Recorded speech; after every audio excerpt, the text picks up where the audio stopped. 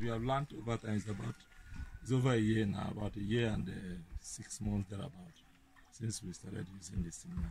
So over time we have improved, and we have seen that it is perfect. But there are those that I introduced the thing to who have stopped using it because they are not comfortable.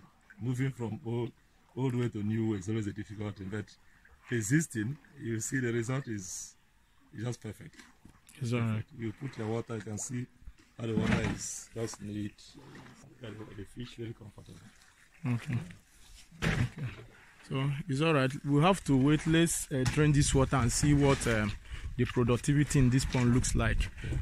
So we see whether this method of fish culture is actually productive, and what you now have to decide which of the best culture practice is best for you. We are done removing the water from the pond, and this is what we have. So as you can see, harvest is ongoing, and you can see they are loading the fish in the containers. But then I think you can see, look at the sizes of the fish we have here. How many pieces of fish there? It's 13. 13 pieces of fish. So we already loaded 13. So we are going to wait. Let's see. After loading, we now wait to see the number of fish versus the weight is going to give us. So this is a fish that was cultured in a probiotics. So this the fish, we didn't change the water. The worst case scenario is just reducing the water and topping off. As you can see, sometimes people will ask questions, what are the thing that is on the bottom of the pond? What is at the bottom of the pond is sandy soil, just like the soil that the sand that you need to use for plastering, you know, or used to do your block work. That is just what we added to the pond bottom. It's going to help the useful bacteria attach themselves to see a medium to attach themselves to. So as you can see, why the color change is just because excretion and eating food have been mixing up with it, and that is why you see. So look at the size of fish that we have here. Each of these fish weighs 1.5 and above. Some of them are 2 kg of weight. Now, how many kg were we able to get here? So that's 29. Right? Am I right? 29.65 kg.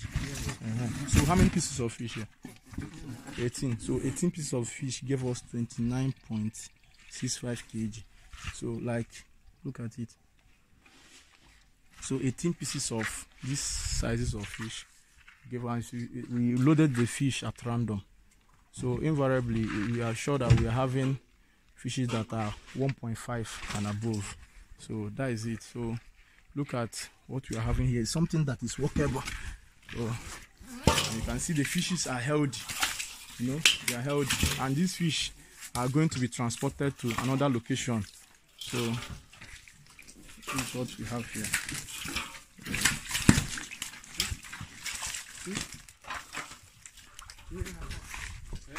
So this is just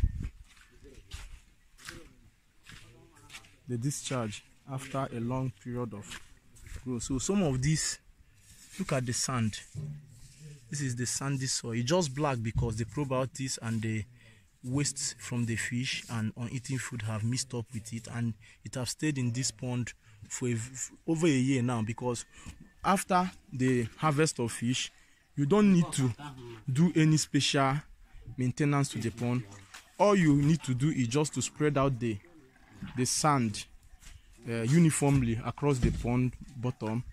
Then you fill up with water. If you are sorting out from another pond to this pond, you might not need to add extra probiotics, but if you are going to introduce the fingerlings to the pond, you might need to add probiotics to the pond, another one, just to quicken the process of the waste breakdown. So we are loading again. So we had an average of 200 pieces of fish in this pond.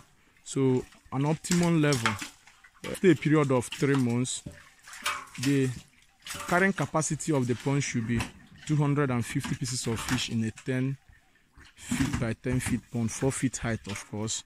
You can see it here. You can see the fish are very healthy and sound, and they are being loaded into this jerry can.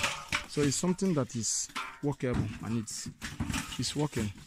So one of the things I actually noticed about this probiotic system of fish farming is that you might not need to do so much work on your pond in terms of scraping out the algae, because there are no much algae around the pond.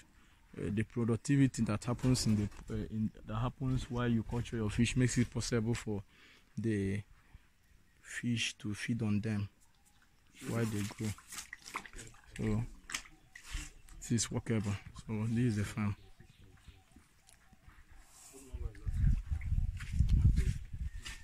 $15 pieces of fish.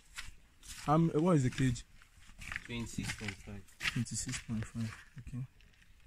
So 15 pieces of fish in this gallon, and we're having 26.5.